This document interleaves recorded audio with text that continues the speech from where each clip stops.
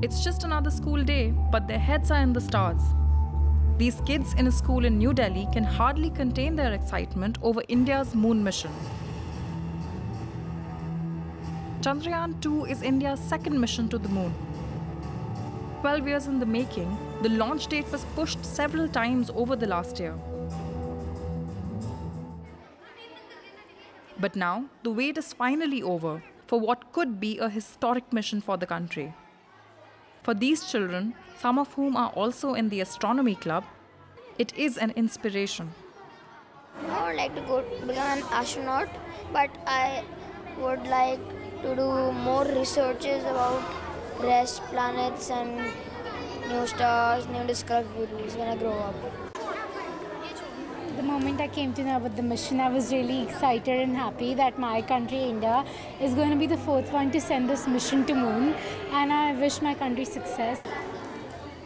This also will be another achievement. If we find water on the South Pole, we will of course be the first ones to reach the South Pole.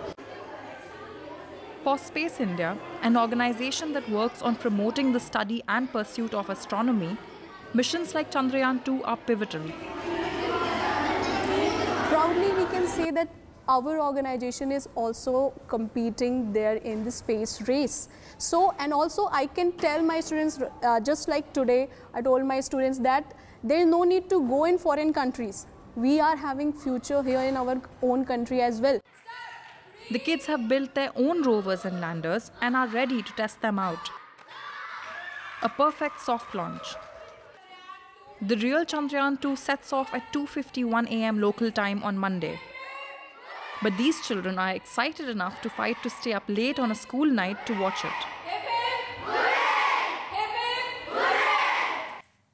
Well, for more on India's lunar mission, I'm joined now by Rajaswari Pillai Rajagopalan.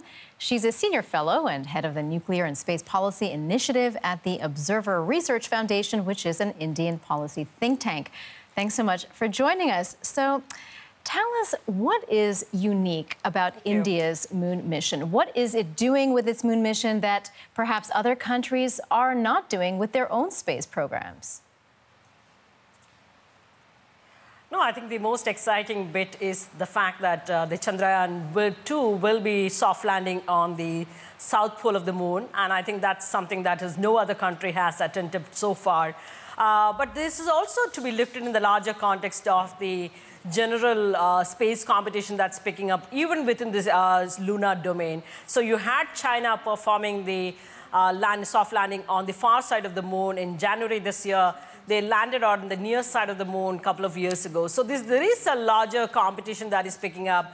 Ever since the US President Trump came into office, he talked about going back to the moon again. So this has to be looked in that context. I think that's also part of the calculation in a sense.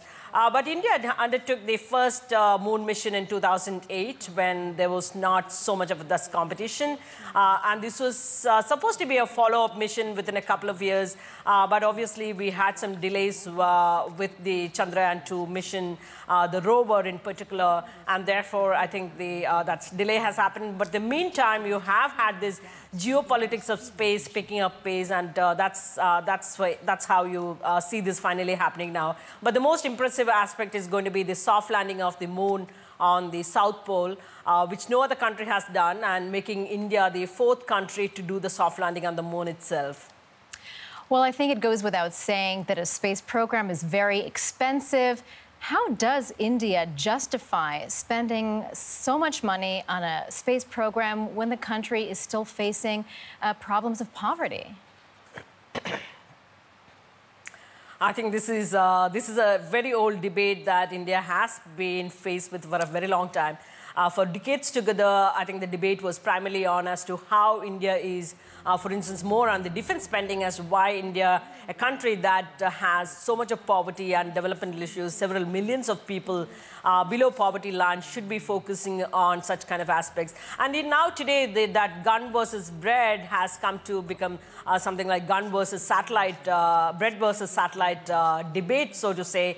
But I think there are a couple of important imperatives for India to pursue the space program. One is that much of the space program has been geared towards developmental missions in a sense.